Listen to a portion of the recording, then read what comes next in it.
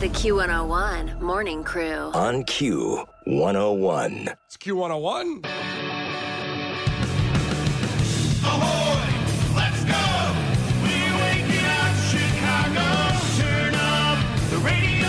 It's time to start the show. On Q101 with the Morning Crew. Ahoy! Let's go! Welcome to the morning show. Let's go. All right, we got a lot for you today on Thursday. Coming up at 7:20, Clash with Kenzie. You get Jim Jeffries tickets for Chicago Theater. Super funny dude. 8 o'clock, Ticket Blitz Thursday. Riot Fest tickets starting at 8, then every hour. It'll go through our show, through Lauren's show, through Brian Phillips. And then at 9, still another chance for the Lumineers trip to L.A. for that. A lot going on. A lot going on. A lot of free stuff for you. Anyway, so check in with us right now. Give us that proof of life. 312-591-8300. I sound a little rough here. I got a little bit of a cold. Summer colds suck. God, what the hell? I don't know. But What'd you do? that Sudafed, though, is that good? You Is get that working for you? Sudafed, well, it jacks you up. I mean, they make meth out of Sudafed. That's why you got to ask for it now at Walgreens. Like back in the day, you could go up and buy Sudafed. That's all you have to do. You just got to ask for it. Yeah, well, that's true. They take your driver's license, though. So they What does that do? I guess they say this guy could be a meth dealer or he has a cold. Either one. So you get flagged? Do you get red flagged? Yeah, you're a red flag. So if you go back and ask for Sudafed the next day, they're like, oh, this guy doesn't have a cold. I mean, he got 12 pills yesterday. You only take like one every 12 hours. Is that true, though? So if you went to Walgreens today to buy more Sudafed, would you get denied? I've never tried to go back because I don't want to be flagged as a meth dealer. I mean, it's just something in my life I've aspired to not be I feel like flagged you have as. to bite the bullet and just see what happens. To try it out? Like, for an experiment. Yeah. Has anybody ever bought Sudafed, try to go back, and they say, no, you're a meth dealer? Or they just say no. They might just say no. They could say that. So you got enough yesterday, you're fine, you're good. It works. I know I don't sound that great right now, but it works. That shit. Yeah, it doesn't sound like it works. No, I mean, but you can't sleep. Now I know why meth is probably so good for a lot of people that have problems with it. You know what I mean? Not necessarily. I remember I was on a painkiller once after a surgery, and this is bad, but it was Thanksgiving, and I also had alcohol. Okay. And you know how they recommend, like, don't take this with alcohol? I'm like, they should recommend taking this with alcohol. Yeah. I've never felt better Is that right? in my entire life. They should have cocktail recipes on the back. It was amazing. I think it was a tough one because it was a surgery. I had like oxycodone. Oh, okay. Yeah. Oh. That's the bad one. Oh my God. I'm like, I get it. I want this all the time. This is the best I've ever felt. This is the problem. I mean, that's why that's the biggest problem in America, right? I mean, is prescription drugs and the painkillers because they're so good. And then you get addicted instantly. Like the minute you have it. I remember I took Vicodin for an injury, and I wasn't even in that much pain. But the guy gave me a whole bottle, like 90 pills. Oh, wow. So See, yeah, they were not loosey-goosey with the oxycodone. It was like, here's 3, and you have to cut them in half. It's like, oh. Cut them in half? Yeah. Listen. You should not take any of these pills because they are super addictive. You should Unless prescribed by your doctor. Even still. I mean, a lot of doctors just, like I said, this doctor gave me 90, and I wasn't even hurting that bad. I took 2. What was the name of that doctor? He's probably not practicing anymore. Yeah, probably not. I took 2, and I remember molding into my couch. It just felt like beautiful and glorious. I don't think you're supposed to take more than 1 at a time. I think it said 2. I can't remember. I don't think it did. I just laid back, and I remember people are going to call me a wuss or whatever, but I said, I can't take these ever again. This is too good. Because I have an addictive personality. Like, I once ate Ben & Jerry's fish food like 17 days in a row because it was so good when I discovered it. So different than Vicodin. But it's the same personality. I have that addictive personality. You're right. Ben & Jerry just makes you fat. The pills will kill you. Yeah, not You know good. what I mean? Yeah. But they're so good. But they did it on purpose. There's a lot of studies that show out that, these guys gave out too many pills back in the day. And that's why we have the big oxy problem in America. The good old days. Yeah, right. But the Sudafed, you just go and ask for. So maybe today I'll go try and see if I can get some more. I don't know if anybody else tried that stuff, but, to go back and you get denied for Sudafed is kind of embarrassing. You know what I mean? What if you're like, I'm buying it for somebody else? Yeah. Like my friend's sick. The whole house has a cold. Yeah. We're not making meth. The Q101 Morning Crew. On Q101. Q101. Well, we may have gotten the answer to the Sudafed dilemma. I took some, and they always ask for your ID. You have to ask for it at the pharmacist. And it's not prescription stuff, Sudafed, but I know they make meth out of it. And they used to years ago, like it would disappear off the shelves, and that's why they started asking for you, I think. But Jeremy checked in, said, both my wife and I had a cold, tried to buy more Sudafed a day too early. They flagged us. They refused to sell us more, but I had to talk to the actual pharmacist. He said they have a limit. Come back tomorrow. It's no big deal. Well, that's not going to stop meth, though. Well, what? Okay, calm down. People actually do need Sudafed. Not every single person. Trust me, it is the best. It keeps you awake. It jacks you up. That's why I guess meth is so good. First off, please, okay, everything you're saying right now is just a disaster. Why? What? That's why meth's so good, and you should get more, and you should try this. Like, just stop. No, I'm saying that's why it must be so good and addictive to people because of what I see a little bit of it in Sudafed. No, I get that because, like I said, I was my painkiller that I got prescribed after surgery. I got prescribed oxycodone, and I'm like, holy crap! Right? Like I was blown away. I was light as a feather. I believed I could do anything. It was it was unbelievable. But luckily, I do not have an addictive personality. I felt lucky about that, and honestly, they're a lot stricter on stuff now. I got, I think, 3, and they wanted me to cut them in half for, like, that was it. For the painkiller. They trusted you to cut them in half, though, huh? Yeah. Well, guess what? You're going to be in a lot of pain the other 3 days if you don't. Right. So, no thank you. Chef Sean checked in. I got hooked on Tylenol 3 after my wisdom teeth taken out at 14 years old. Hooked on Tylenol? Tylenol 3s. Those were prescription Tylenol. Oh. It's kind of what you took. It's like extra codeine. This stuff is bad for you. The prescription drugs, man, it's better to deal with the pain. And we got someone texting in, which actually is this is a story that's too common.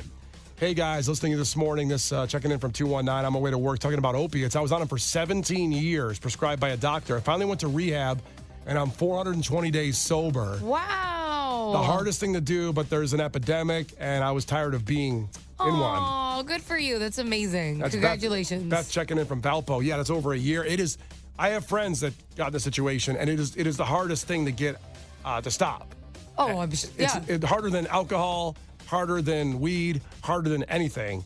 It's better to deal with the pain. I had someone tell me, I don't take pain pills anymore at all. I haven't taken them in years because I'd rather have pain to know what my body is doing, so I know if it's working or not. Well, I mean, that's one of the hardest things is that if you do have heavy pain and they put you on these, not only are you coming off of something that makes you feel good, you're now also experiencing pain. It's like a double whammy. You don't get to just feel normal. Yeah. So it's super challenging because they can numb you up now. It is crazy. It's too good. That was definitely my first glimpse at it. Because before that, I think the strongest thing I had was like a leave. I was like, whoa, this is a different world. I'm telling you what, don't sleep on a leave. It's some good stuff. That's some good stuff too. It works pretty good. But again, don't take anything, really, if you can help it. Glenn checked in. 2 things keep me from being an addict. I'm too lazy to hunt down and score a fix, and I'm kind of a cheapskate. Those are 2 good qualities. What you don't want to do is be on a budget while you're buying drugs. That's what you don't want to do. You want to be on the corner like haggling. Yeah. Well, listen, everybody out there, just be careful and don't take prescription pills if you can help it because they're the worst. That's our lesson this morning so far at 6:23 with Brian and Kenzie on Q101. The Q101 Morning Crew. On Q101. The Q101 Morning Crew. On Q101. Time for a fact that makes your brain just go with Q101. And 1 in 4 Chicagoans lie every day. Tell at least 1 lie a day. I think it's a low number. I think people tell more lies than that, or more people tell a lie every day. And most of them are just nothing. Like, do you tell lies, Kenzie, just for, like, no reason? I've never told a lie. Oh, Get it? come on. Get it? Because that would be a lie. I got it. Wait, let me hear you out. There you go. I tell lies for stupid reasons. For example, Case, the producer, I give him a ride home. He goes, let's get lunch today. Go, oh, no, I got an appointment at like 1:20 that I got to get to. Like, he must think I'm going in for, you know, those leg lengthening surgeries or something, that I have so many appointments to go in to check something out with a doctor. I don't think that's what he thinks you're doing. Something like that. I think we think it's probably like your heart or something, and not your legs. I really just want a nap. I don't want to interrupt the flow of the routine of getting home in time. And once in a while, I'll give him lunch. I think it was once in 2 years. Yeah. But I just make that little lie because it makes my life easier, and it's not going to hurt him that much. It's not a big hurtful lie. So we're not getting lunch today. I lie to my son because he's always asking about ingredients in the food. Oh, boy. And for some reason, he loves cucumbers, and he's decided out of nowhere he doesn't like zucchini. He likes zucchini. He just says he doesn't. It's like one of those scenarios. And he'll ask me, like when I made the sausage skillet the other day, he's like, is this cucumbers or zucchini? And if I say cucumbers, he thinks it tastes delicious. And if I say zucchini, he thinks it doesn't. So I just say cucumbers every time because then he's like, oh, God, I can tell it tastes better. It's like, okay. Doesn't he listen right now? I don't know. I hope not. No, he's definitely not up. It's 6:37. Okay. Whew. Dodge the bullet with that one. Around 8 o'clock, I'm not going to readdress this. Yeah, no, don't anybody talk about it. What she said, don't talk about Kenzie's kid around there with zucchini and cucumbers. Oh, God. But you can tell when someone's lying. Do you ever tell when you know someone's lying to you? Is there something you see in them? Well, it's different per person. I feel like I can tell when people are lying because they just act a little different. Yeah. Well, for example, they won't look you in the eye is the number one. 84% of people say that's a red flag when you see someone not looking you in the eye. They'll start looking to the side. They'll start pacing a little bit when they're saying something, getting a little animated, fidgeting. Some people start sweating when they lie. That's a little much. My husband gets like feistier. Yeah. Like, he's already trying to be like very, very defensive when he lies. Yes. You know, so he's immediately ready to. It's like, okay, bring it down a notch. Obviously, you're not telling the truth because this question's a very normal one, and you're angry. Yeah, you're late. You probably went to get ice cream, didn't you? Why are you accusing me? No, I didn't. You never believed it. It's like, whoa, okay, a lot of baggage just rolled in. Becoming the victim instantly is a great way to go. Yeah. Because then it makes the other person feel bad sometimes. Not you, but No, other I don't people. feel bad. I talk higher, apparently. I go, no, that's not true at all. You know. I go high. Yeah. And really, sometimes I'm doing that and I am telling the truth. But now it's become a tell on me like a poker hand that I'm lying if my voice goes up high. So I'm just letting you know what that's one for me. I feel like I don't have one. Yeah? Or at least no one's shared it with me. I don't have an obvious one. I always crush the game, like 2 truths and a lie. Yeah? I always won. Yeah? Yeah, I'm good at that. It's a little straight face. Everyone always thinks that when I laugh, I am lying. Because, like, if I tell you something and I start laughing, but sometimes it's like I'm just sharing something with you and I know you're not going to believe me because it's so outrageous and it makes me laugh. So it's not a tell, but my husband always does. He's like, look me in the eye and don't laugh. I'm like, well, I'm for sure going to laugh now because you told me not to. I'm assuming now every time you laugh, you're lying. That's going to be always. And those are some facts that make your brain go, 1 in 4 people you're going to run into today are lying to you. You have to decide which one's lying based on some of these things. And how big of a lie is it? Is it something that's really, going to affect your life? Or it's just not me not taking like case to producer to lunch because I just don't feel like it. A little lie. You're probably really hurting his feelings right now. He can hear us. Oh, I thought I turned off the sound of his little room over there. You can see on the cameras, he has this little like bunker in there, a little glass enclosed case. With no lunch in it. No, Liz. A lunchless case. It's Q101. The Q101 Morning Crew. On Q101. Before we move on, a couple follow-ups to lying. Kenzie was talking about how she lies to her son about eating zucchini and cucumbers. He loves cucumbers, hates zucchini, but he's really eating zucchini and doesn't know it. Yes, it's the same food. If I say that it's cucumber wrapped instead of zucchini wrapped, or it's a cucumber noodle instead of a zucchini noodle, or whatever, he's like, oh, it's delicious. Yeah, I can tell this is a cucumber. I'm like, oh, okay. Yeah. It's Brian and Kenzie on Q101. 219 checked in. My sister was the same. We would cook with deer meat. And if we told her it was beef, it's delicious. But deer, oh my God, that's disgusting. Exactly. You get in your own head and you tell yourself how something tastes sometimes. Yeah. I think you could, deer meat, venison. It's really good. It's really good, but it's also going to be gamey if it's not cooked right. I can tell it's deer meat. And your sister, maybe she has a problem with her smell. I don't know. Maybe she needs some Sudafed. What is with you and the drugs today? It's Q101, Brian and Kenzie. So yesterday at this time, we played some audio of a woman on a plane going nuts.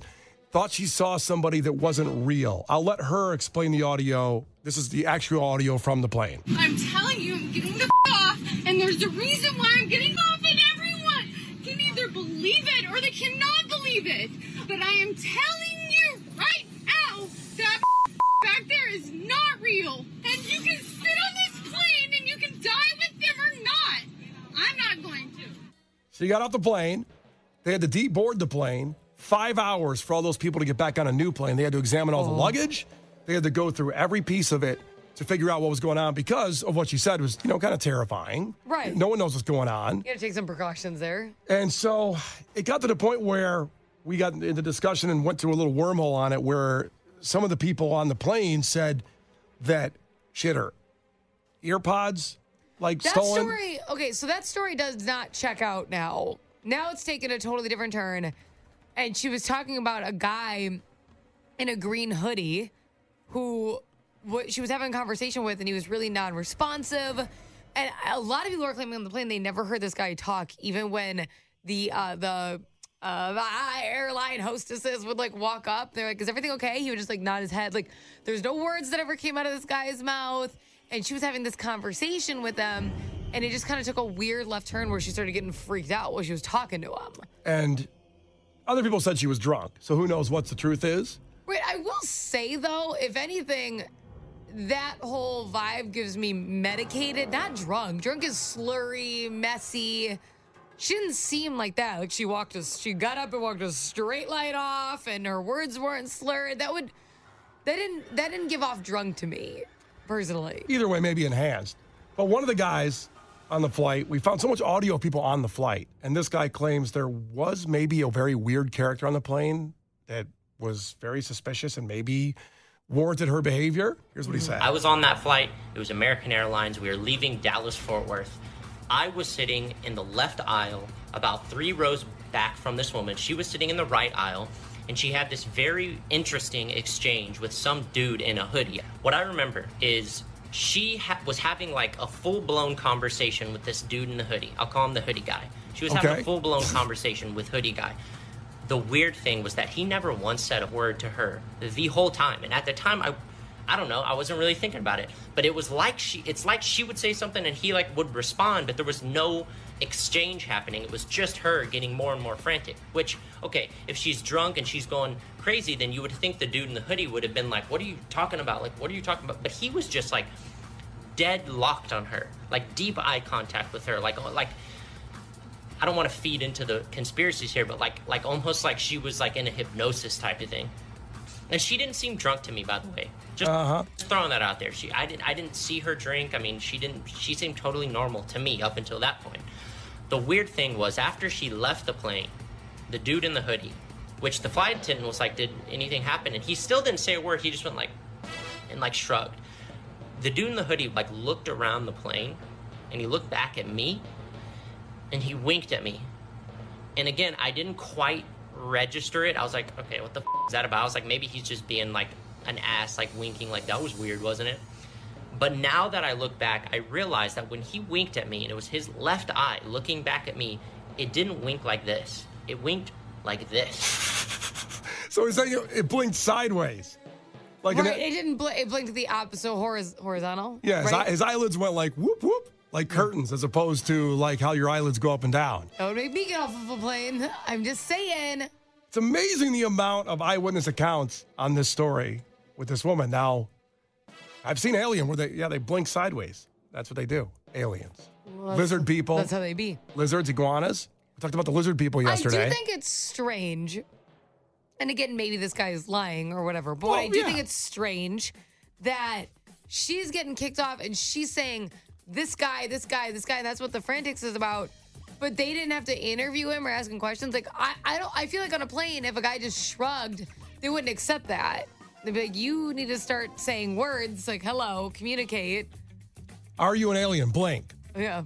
Something like that. Let me see you blink. I don't know. It's pretty wild. Of all things, though, to be on this plane and someone to bring maybe some kind of sense of, what really happened was Carrot Top.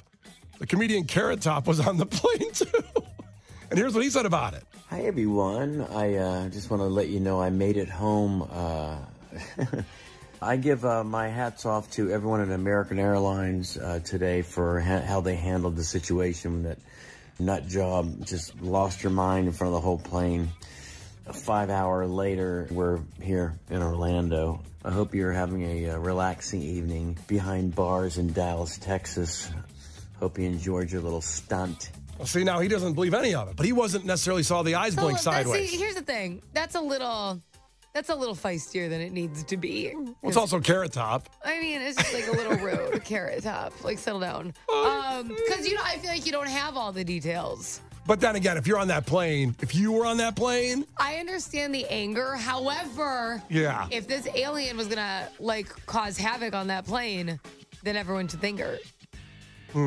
Like, she may have saved lives. We don't know. She may have saved lives. We don't know. But she's our queen. If I heard an alien telepathically communicate with me and then blink the other direction, I would get off the plane.